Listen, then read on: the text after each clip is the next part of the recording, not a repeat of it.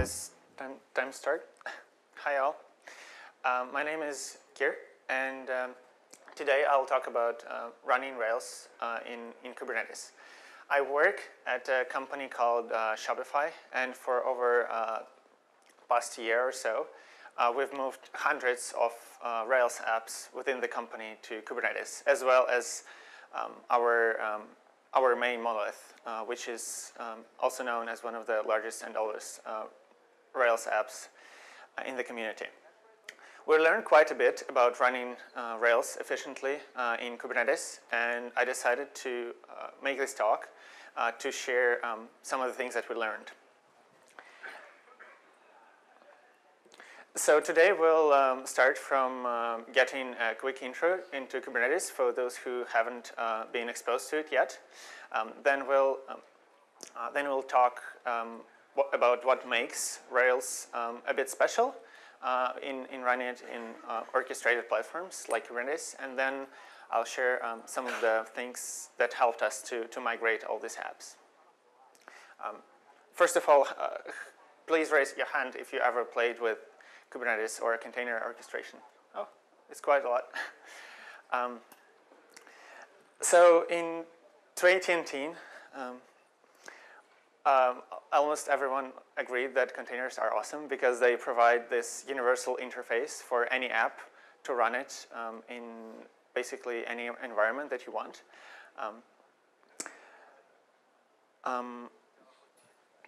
But the problem of running and scheduling containers is still there. You need to run these containers somewhere. Just as a note, I'm not going to talk about containerizing Rails because there'll be a great talk tomorrow at 3:30. If you're interested in hearing about containerizing Rails itself, please attend this talk by Daniel, and I'll talk about running it in production in orchestrating containers. So you have the container with the app, and you're going to run it somewhere. In the static world, where servers are configured with something like Chef, you would have a bigger server that would handle more fat containers that require more memory and CPU. You would have a server with a bit less memory, and you would decide that you would run some other containers there. So all of that is all that math is done by humans and assigned by us. Maybe configured with some scripts, but it's still pretty manual. And if we think about this process, there is actually quite some resources can be wasted because there would be still some CPUs unused left, some memory left, and nothing really stops us. Well, the desired state would be that every CPU is used and all the resources are efficiently scheduled so that we would achieve the same results, have the same capacity with less resources consumed, and save some energy.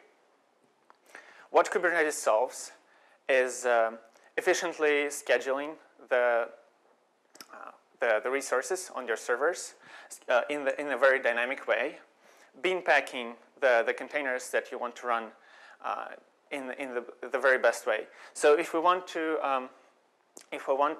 define it in just one sentence, it's smart container scheduling for better utilization. Two things here. It's scheduling that I want to emphasize because you no longer have a defined list of servers that you bootstrap. It's all scheduled dynamic. If one server crashes or the power dies, the same unit of work would be rescheduled on another machine, and you wouldn't even notice that. The second about utilization. To make the best use of all the resources that you have, which is especially important as you grow. because you would have more servers, more unused CPUs, more unused memory left, which of course you don't want to just sit there.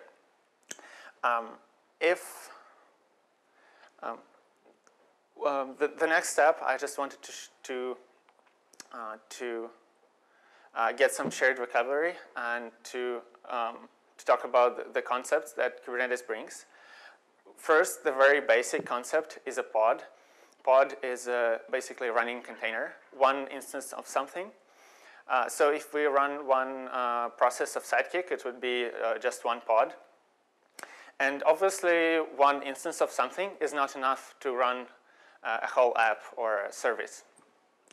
So we come to the next concept called deployment, which is a set of pods. A typical app would have maybe two deployments, one with web workers and another with job workers. And the number of instances in the deployment, the number of pods, is very dynamic. It can be adjusted. You can scale it up. You can scale it down. You can even set up auto-scaling. If you ever worked with Heroku, you probably remember these concepts of dynas and the dyna count that you can adjust and scale up. It's the same with the deployment in Kubernetes, which you can scale up and down. This all sounds great, but how do you actually tell or describe all these resources? If you use Chef or Capistrano, you probably had a Ruby DSL. And as any DSL in dynamic language, it comes with good and bad things. Good, it can be very expressive. You can describe lots of things there. But sometimes it comes as a disadvantage too, because you can do basically anything that you can do with Ruby. And sometimes you want a DSL to be as minimal as possible. So Kubernetes leverages YAML files as a way to describe resources. You would have a YAML config of maybe 20, 30 lines of a resource. This is just an example of a config for Rails app. Then you would apply that config to a Kubernetes cluster and store that same YAML file in the repo, which I think is a great benefit, because it's just a couple configs there in the same repo, not in another repo with cookbooks or whatever. At least for me and some of the people that I know, this came to some kind of shift in the mindset, because we had to move from controlling servers when we deploy code, applications, and new apps.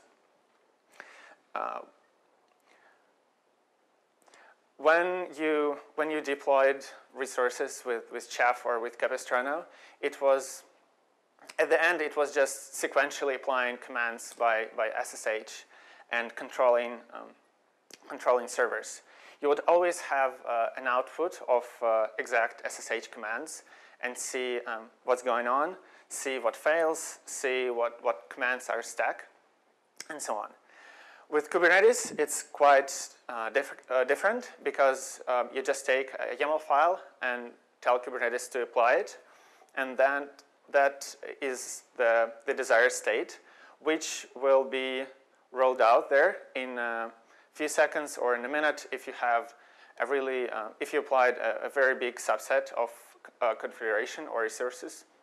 It would take maybe more, but you have, at least me, I had to move from this concept of controlling servers, exact machines, to describing configuration.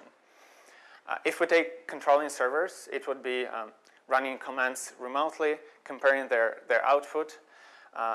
When in contrast, when you describe the configuration, you just push it and then poll for it to apply, which comes with the advantage of being abstracted from the physical machines, which is great for things like self-healing.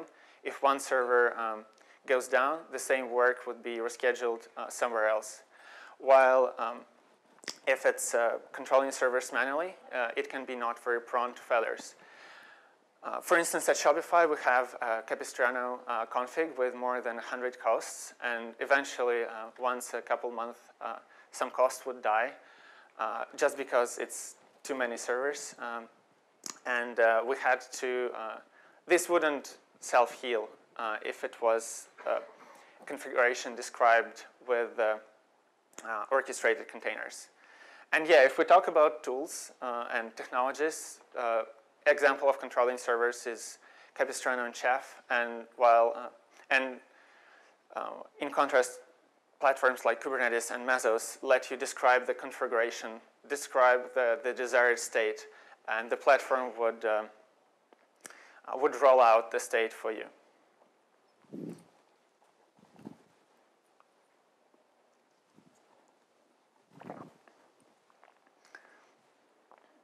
So containers.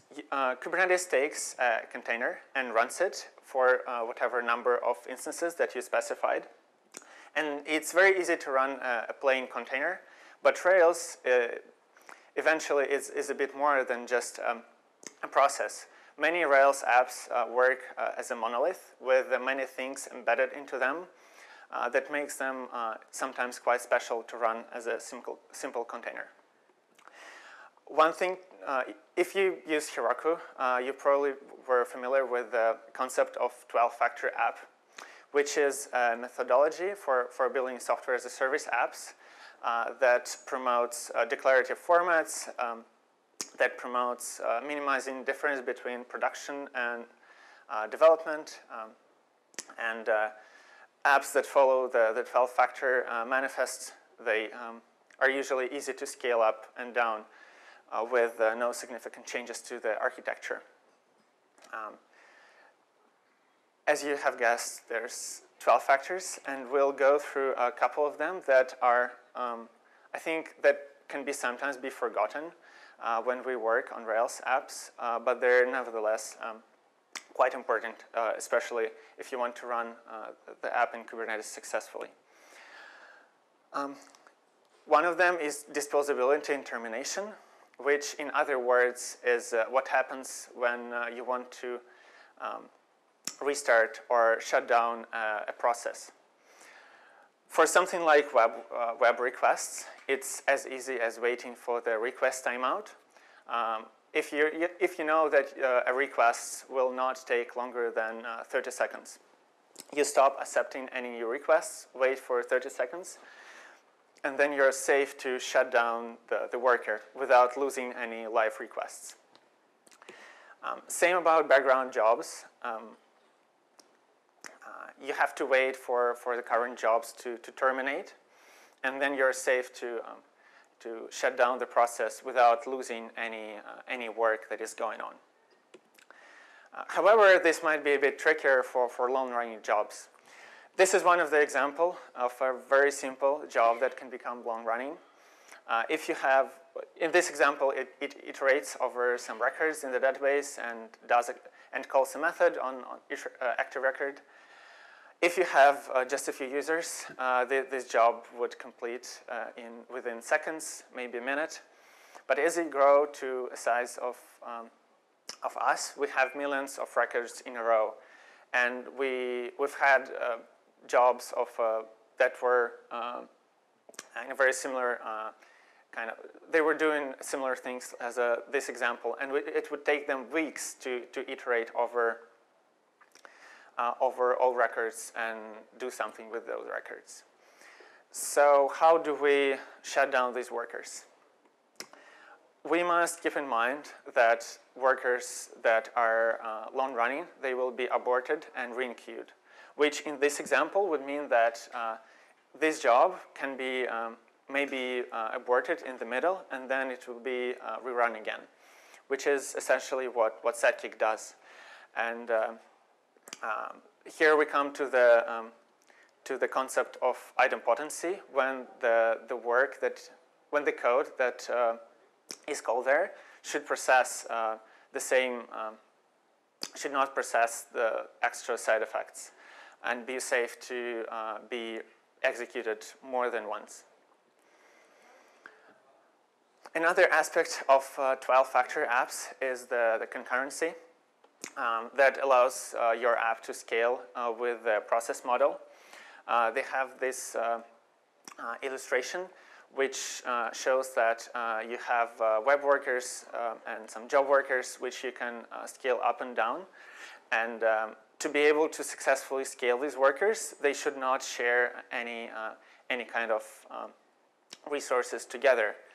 Because if they would all had a bottleneck of just one shared resource, they would not scale very successfully.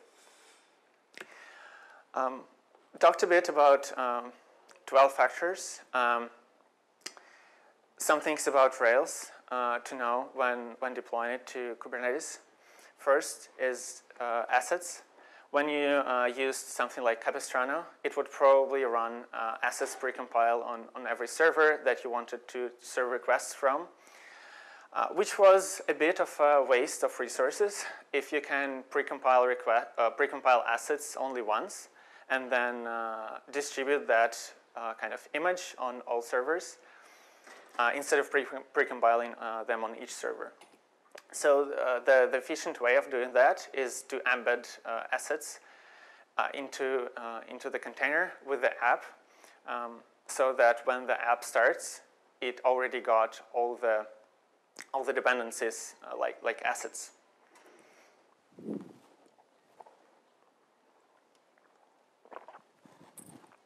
Another part that can sometimes get a bit messy is database migrations.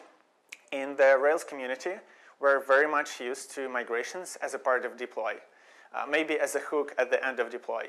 You deploy the code, and then you apply the migrations right away. This step of the deploy process makes the deploy a bit fragile, because what do you do with the code change if the migration failed? Do you roll back the code, or do you keep running it? If you roll that back, you already had the new code in production for like 30 seconds or a minute. It might not be very safe to roll it back. So we try to avoid migrations as a part of deploy and make developers to write the code that is compatible with both old and the new schema. Because at the middle of the rollout, you would always have some workers on the old revision and some workers on the new revision. We try to make the migrations asynchronous, which helps to establish this contract with developers that the code may run on both versions of the schema. So instead of changing code and applying the migration as the same step, the first step could be add a migration, for instance, that adds a column, and only then you would update the code to interact with the new column when you'll be sure that all the schemas are having that new column. Usually, these asynchronous migrations, they would be applied in a few minutes after the deploy, which gives us, which we make a bit easier for developers by announcing that in Slack and giving them a notification when their migration is applied. Another part of Rails is secrets, which is, well, I think none of the modern apps run kind of isolated. Basically, every app now would interact with some kind of third-party API that can be S3 buckets or Facebook API, and all these third parties and APIs require some tokens, API keys, which Rails has to be aware of. One approach is secrets in the environment variables. The approach that Heroku promotes. This is very easy, but as you grow, you would have hundreds of tokens, and you probably don't want to run the app with hundreds of variables that the app is dependent on.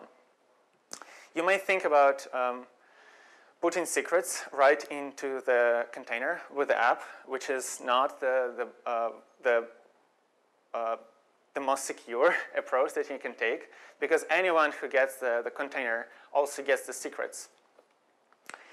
Fortunately for us, Rails 5.2 ships with the credentials feature, which allows you to put encrypted secrets, credentials, right into the repo and edit them, and it's fully safe to commit and store them in the repo. All you need to read and change them is the Rails master key. And as a result, you run the container with just one environment variable, which is the key to the rest of secrets. To recap, following 12 factors helps it easier to run Rails apps in orchestrated environments, and being mindful about worker termination also helps. Migrations as a part of deploy, as a hook after deploy, can be fragile and make the rollout process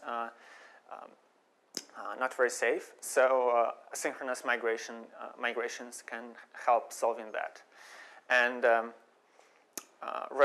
credentials that ship with Rails 5.2 make the process of sharing keys a bit easier. At Shopify, we've had hundreds of apps running in different environments. Some of them were in Heroku, some of them were in AWS, some of them were on physical hardware managed with Chef. And what we wanted for our developers is to stop being exposed to all that infrastructure and just have a platform to run Rails apps somewhere. So we've decided to invest into something like Kubernetes, which would allow us to scale containers in the best way, and also to utilize the resources in the best way. As I said, if we wanted to the apps to run in Kubernetes, they had to have the resources specs in YAML, which is pretty easy format, no more than 20 or 30 lines of code in YAML. But still, we didn't want every developer to learn that YAML declaration. What we did instead is we created a bot that created a PR on GitHub based on stuff that you use in production. If you use Sidekick, it would generate you a YAML config for that unit of work in Kubernetes. And the first item in that PR description would be a checklist that recommends to look if that config makes sense for this app. If that looks good, just merge, and your app is ready to run. The next step is to apply the config with the kubectl CLI tool. And if you ever tried kubectl, apply, file, and then the YAML, it returns immediately, because it just lets Kubernetes know about the desired state, and then it takes the system for some time to provision all those containers, to find a server that has some CPU available and schedule the work there. And this process, that process is not very visible. If you're used to Capistrano, you probably want some kind of progress to monitor, to see how many of your servers already run that new container, and if maybe what's the progress of the rollout, and things like that. So we've made a gem called Kubernetes Deploy that provides visibility into the changes that are applied to the Kubernetes cluster. This is an open source project. It's been adopted by other companies as well. And just like Capistrano, it applies configuration and lets. Oh, it's not working. There was a little video preview, and applies the config and tracks the progress. So robots helped humans to migrate the apps by generating YAML configs. Developers didn't have to write YAML configs anymore, and Kubernetes deploy brought visibility into the rollout progress. Overall, I think the steps that Rails have been taking towards running in cloud and running in container environments, just like Heroku, these steps were in the very right direction. That helps us now to run Rails in Kubernetes. This is a lot thanks to Heroku that has been pushing Rails into that direction to make that run smoothly in containers. For us and for many other companies, Kubernetes helps to schedule the work efficiently, save resources, and to stop caring about on which server some container has to run. At the end, it's not magic. It's just a technology that helps to schedule the work. There are some things that you have to know about Rails and running it in orchestrated platforms to make it run smoothly. Before, it took me hours to set up a new app in production with Chef and Capistrano. I had to find an instance, provision it, write some cookbooks, or do something else to set up all the environment, all the packets that were needed there to run Rails. Now, with orchestrated containers, it's a matter of just a couple YAMLs. I think it becomes very standardized in terms of getting started with any app. You can, if the app is using Kubernetes, you can just read through the resource specs and see how the deployment is organized. Which reminds me what Rails did more than 10 years ago, because before every app has used their own structure, and it took you some time to understand how that works. Now you can get started with any Rails app within hours, just because you know that all controllers are in app/controllers, and config routes has all the routes that the app has. So Kubernetes brings this abstraction. It collapses this complexity. What David DHH talked in the keynote this morning.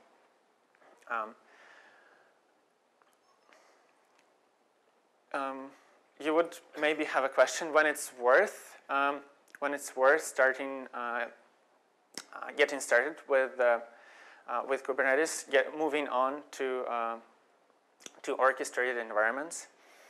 I would say that if you want to stop caring about physical machines where something runs, if you want just a platform to run a container, that's a good solution. You can follow me on Twitter. If working on things that I mentioned in this talk, from Rails to the infrastructure like Kubernetes sounds exciting, please hit me up. And thank you for coming to the talk. So the question is, what's the easiest way to organize asynchronous migrations? One way is to just add some checks for like pull requests, so that developers ship pull requests separately. Just ship one PR with the migration and another PR with the code change. Because that also makes it easier to revert something if you really want to revert. And which also makes it easier to revert code and not revert the migration, because you wouldn't really want to revert the migration. And yeah, does that answer the question? Well, I was just meaning about how you actually, run the migrating. Yes, yeah, how we run it. We have a recurring job that runs every 5-10 minutes that checks for any pending migrations and applies them. And that works through a background job. I have a blog post about that. If you find, it's in my Twitter. how do we deal with stateful resources? We don't run things like MySQL in Kubernetes yet.